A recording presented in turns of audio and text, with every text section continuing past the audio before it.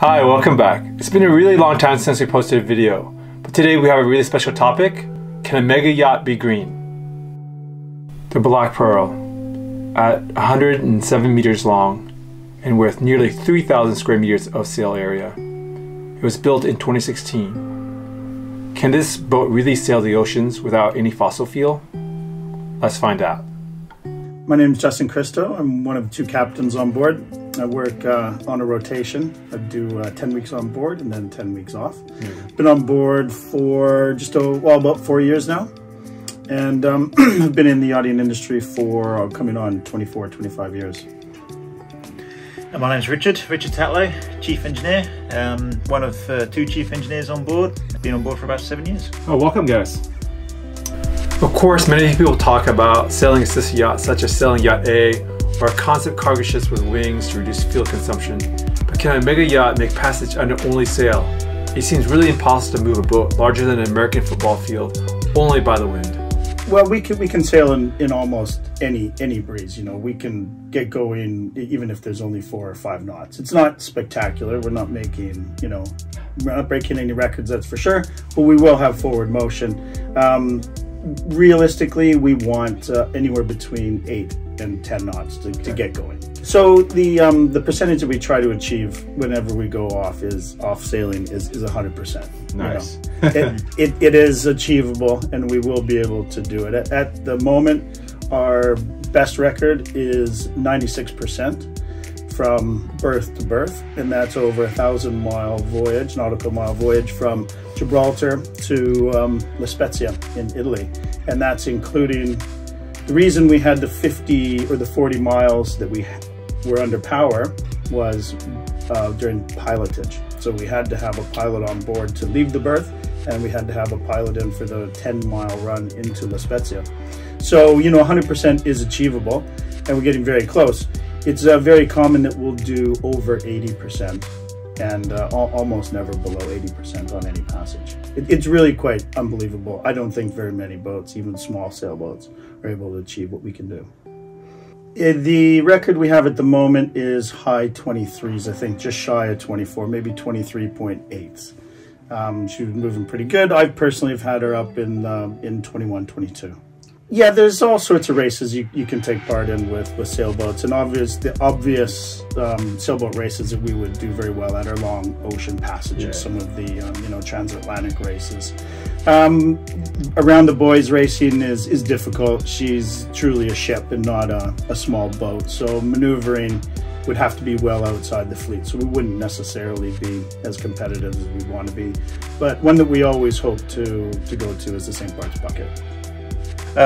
So in terms of the solar on the sails, the idea and the concept is to have solar actually embedded into the sails. Now for that, the reason why it's not implemented right now is because there was just concerns about the furling arrangement of how it was going to furl and the constant furling and then pulling the sail back out and how long the solar was going to last for. All the cabling's there. We have everything in place and ready, and very much looking forward to some new technology coming out in terms of actually having the solar embedded into the sail cloth.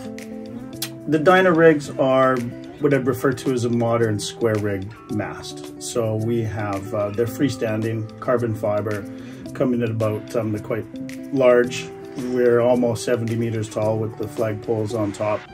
And they they come in at a total weight of about 24 tons per mast. We have 5 sails per mast, and they are in-mast furling. What that does is it breaks what would be a very large single mainsail or head sail down into 5 more manageable sized sails. So it's much easier to reef. And of course, the freestanding rotating mast makes it very easy to handle the sails, to sheet them in and trim them for the wind conditions. We're able to set all the sails on board in about 7 minutes. So to put it into perspective, 3 masts, 15 sails, all out, set in 7 minutes, and then we can furl them in about the same amount of time as well.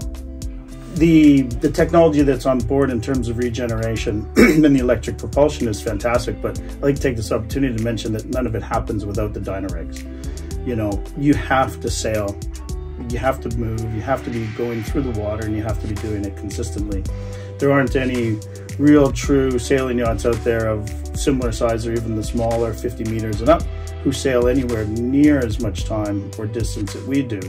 So they have sails that are very expensive, you know, up in the hundreds of thousands per sail, hundreds of thousands of dollars per sail, where you know, our sails are cheap and they're easy to use. So because of the Dyna-Rig, the other technology on board actually becomes feasible. The regeneration technology just wouldn't work with traditional Marconi rig sails. The reefing plan on board the boat is pretty comprehensive, and it's all laid out by the naval architects and our experience over the years of sailing the Maltese Falcon and the Black Pearl. So, you know, with having a sail plan of 15 different sails, you have a multitude of different sail configurations you can set up, and it's very safe and easy to reef. So the configuration with our energy storage system that we can use with VOO is that we can have the energy storage system as a prime, as the prime source. So yes, we can come in just under full electric, just on the energy storage system. We can come in using our main engines, just on diesel. We can also maneuver the boat with a dual system where we can have the electric boosting into the gearbox and using the diesel main engines. And we can also just come in alongside if the energy storage system bank was completely depleted and we didn't have any energy storage within the batteries, we can just come alongside just using the generators, basically using the diesel electric. We can generate up to a maximum of about 536 horsepower, it's roughly 400 kilowatts. So our average house load is around about 200 to 190 kilowatts.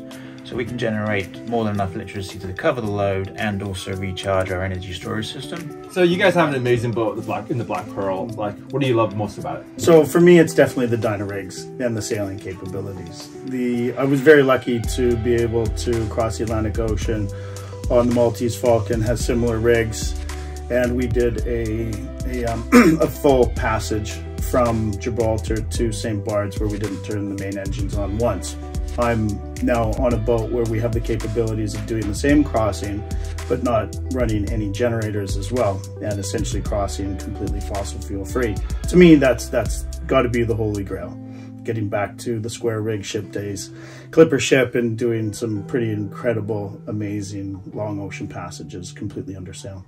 For myself, it's to be having the energy storage system on board, and the opportunity to be able to regenerate into that while sailing along is brilliant. It's the way forward. Yeah. If you want to cut down your carbon footprint on using diesel generators, it has to be using the wind to regenerate and then put it into the energy storage system. Well, Black Pearl is one of the most exciting boats, I think, in the world for me. And I love that seeing the concept of like anything from size of Black Pearl all the way down to yacht our size, to be able to be sailing first, you know, being environmentally friendly, being able to be autonomous in terms of energy, being able to sail to regenerate, or solar to regenerate power in that you use in the house. So I'm super excited that, you know, there's yachts like that in the world, and ours as well. So I guess coming back to our original question, can you actually sail? Can you have a yacht size of a Black Pearl, 100+ meter yacht, a size of a football field? Can you really sail under just by the wind? The absolute answer is yes. You can do that for 1,000 nautical miles. So it's absolutely amazing. We can do it for 3,000 nautical miles. We can do it for 5,000 nautical miles, and we will. And we have. Yeah, we have. Yeah, perfect. I can't wait to hear your next adventures, crossing the Atlantic, cross the Pacific maybe sometime. It's going to be amazing. Black Pearl is absolutely amazing. Thanks for taking your time to come here and share the kind of experience of that boat with us and the rest of the audience here. Thank you so much, guys. Yeah, thanks for having us on board, and it's nice to see that the technology is moving across different aspects of the yachting industry as well.